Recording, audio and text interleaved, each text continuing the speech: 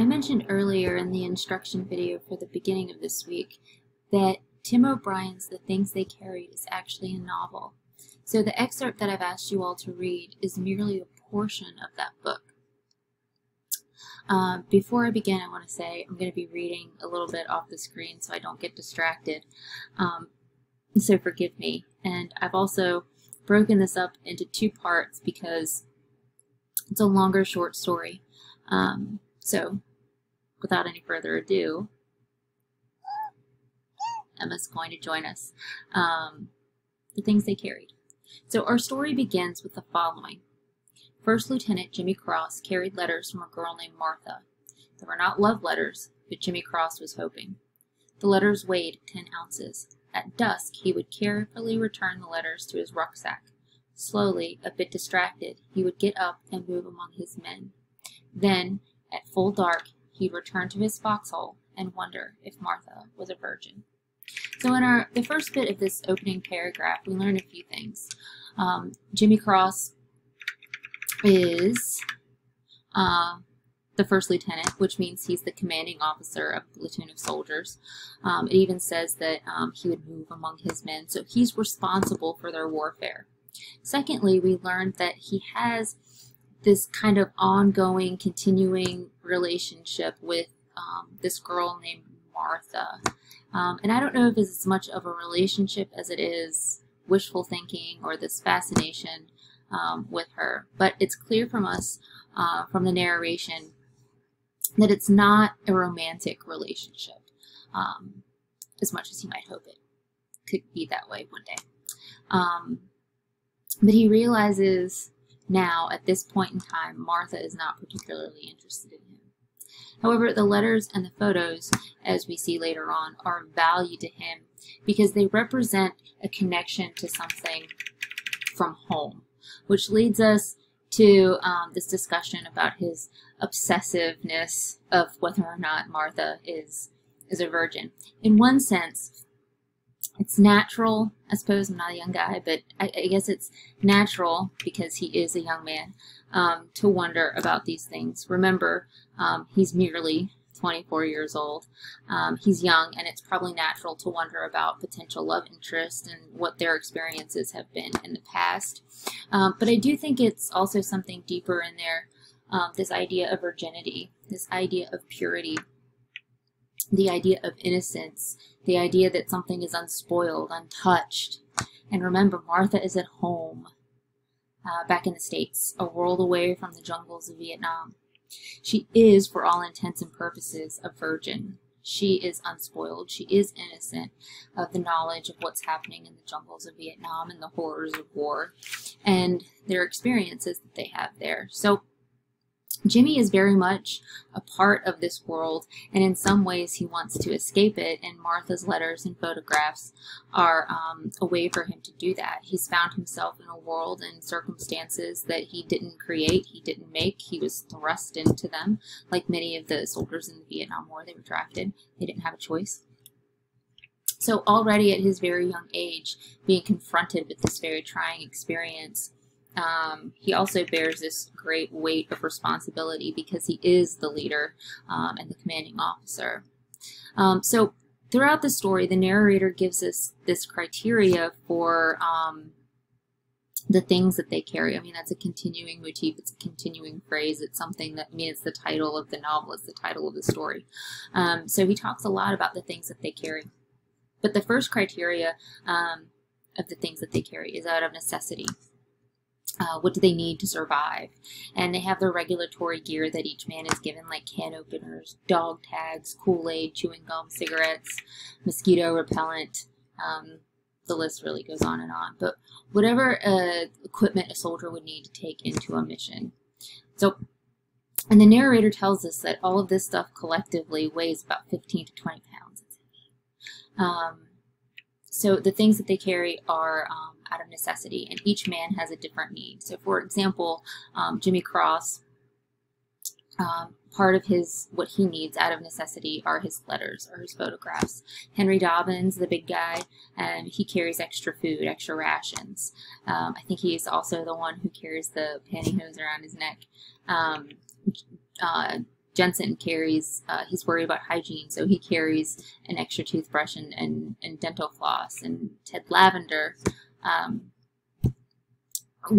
every time we hear Ted Lavender's name, it's mentioned along with the fact that he's scared. He's scared, and because he's scared by necessity, he carried something to allay the fear. He carries tranquilizers. He carried marijuana, and those are numbing agents. Something that should allay the anxiety and fear that he has. Kiowa, our American Indian soldier, carries an illustrated New Testament, but he also carries a distrust of the white man, hedge against the bad times. He carries his grandfather's hatchet. So by necessity, Kiowa marries the old and the new, the old world and the new world. Necessity also dictated that they carry this nylon covered jacket, which added another 7 pounds because everything's booby trapped. And just as an aside, I don't want to get too much into it, because I hope that we'll talk about it in our discussion boards, but each of the things that the men carry are very individualized to them, and they also represent something that makes them human. For example, I can't remember, Rat Riley maybe is the guy who carries the comic books. He wants to maintain humor. Jimmy Cross, he carries the letters because he wants to keep his ability to love. But that's an aside, I digress. So the narrator also says that to carry something was to hump it. And it's important to recognize that expression, I think, to hump it. The very notion of that idea indicates to us that it is an effort, it is an exertion, it is heavy, it is tiring. And this will become a recurring idea throughout the selection, that it's exhausting to deal with all that equipment. And the weight of what they carry physically and psychologically. Criteria number 2 is partly out of function and rank. Criteria 3, field specialty, and each of these soldiers has additional items that they carry based on their rank and their job within the platoon. Ted Lavender, again, because he is scared, carried 34 rounds. He went down under an exceptional burden, more than 20 pounds of ammunition, plus everything else, plus the unweighted fear. Early on, we're told Ted Lavender is not carrying the standard 20 pounds of issued gear, but he's not only carrying the 20 pounds of standard issue gear, but he's also carrying another additional 20 pounds of ammunition with the tranquilizers, with the marijuana, and the fear. So our narrator is trying to communicate to us that these men carry physical items with physical weight and gravity, but they're also carrying psychological burdens that don't have specific weight, and yet they're so incredibly heavy and oppressive. They carry all they can bear, and then some, including a silent awe of the terrible power of the things they carry. And then as we move along through the story, Jimmy adds to this burden, right? He adds to this burden a good luck charm, a pebble. And I think the description of this pebble, the color, and all that is very interesting, and I hope we'll talk about it in the discussion boards a little bit. But it's a pebble that Martha finds and sends him, and she found it on the Jersey shoreline. Her description, I think, of this pebble says a lot about their relationship and Jimmy's status in general. She found it precisely where the land touched the water at high tide, where things came together but also separated. And in a sense, that's how Jimmy and Martha are, right? They're together yet separate, the connection that they have. But in a sense, hold on, last one. They're separated from the world, not only physically, but also by the knowledge of war and the experiences that they've gone through. Jimmy can never again be a part of Martha's world in the way that he wants to be. And just so, when and if any of the men go back home, they'll never be the same. They'll forever be separate. So I think it's a good kind of foreshadowing that irony that we get with that gift. Yes, let me give you the gift of separation. But I digress. Anyways, we see through this that Lieutenant Cross is seeking this infatuation with the stone, with the letters, that he's seeking this connection with something, this human connection that's a part. It's not of Vietnam. That's not of the experience that he's living. I mean, he puts it in his mouth and he tastes it like he wants to. I mean, it's a very physical relationship that he has with this stone that I think is so interesting.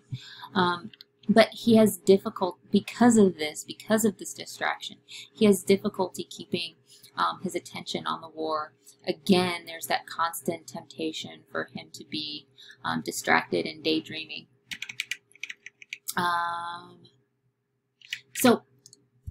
Another criteria that our author gives us is that they carried, what they carried is by mission. And if the mission seemed particularly hazardous or a place that they knew to be bad, they carried everything that they could. Some of them were more complicated and required specific equipment, but this brings me to April 16th, the day Ted Lavender leaves us. Excuse me. Despite the fact that my husband, he's a veteran, he did 2 tours of duty in Afghanistan, and despite that, because he's a military guy, despite that, my knowledge of military operations and military procedure is very limited, at best. My knowledge of the Vietnam, or the specifics of the Vietnam War is even more so. As an aside, my father-in-law is a Vietnam vet, so he's kind of talked a little bit about it, but I digress. What I do understand, what I do know, is that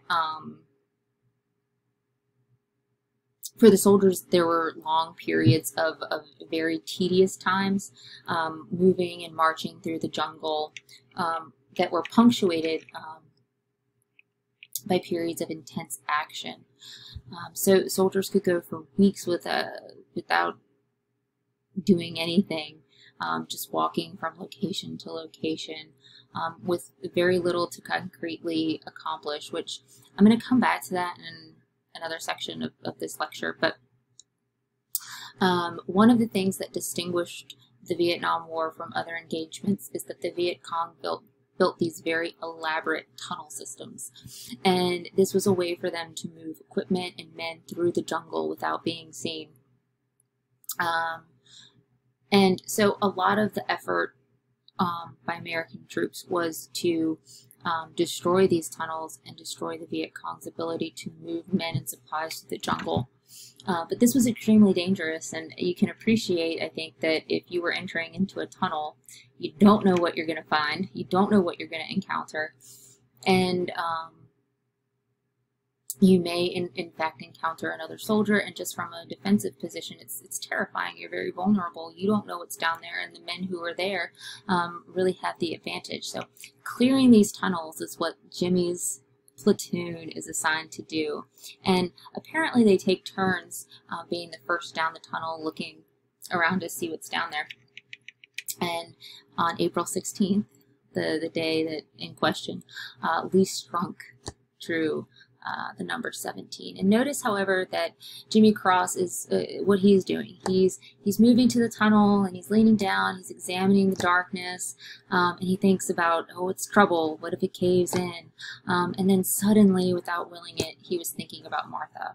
He tried to concentrate on Lee Strunk, the war, the dangers, but his love was too much. He felt paralyzed. And I think that we can appreciate that idea of being paralyzed. I do know what that's like. But that being paralyzed by fear, we can appreciate that in this situation of extreme stress and danger for all of them, and he has no, I mean, it's kind of a defense coping mechanism for him to go to a place to check out mentally, to escape, that his brain won't let him process the danger. But I think we can feel some sympathy for him there and recognize this in ourselves.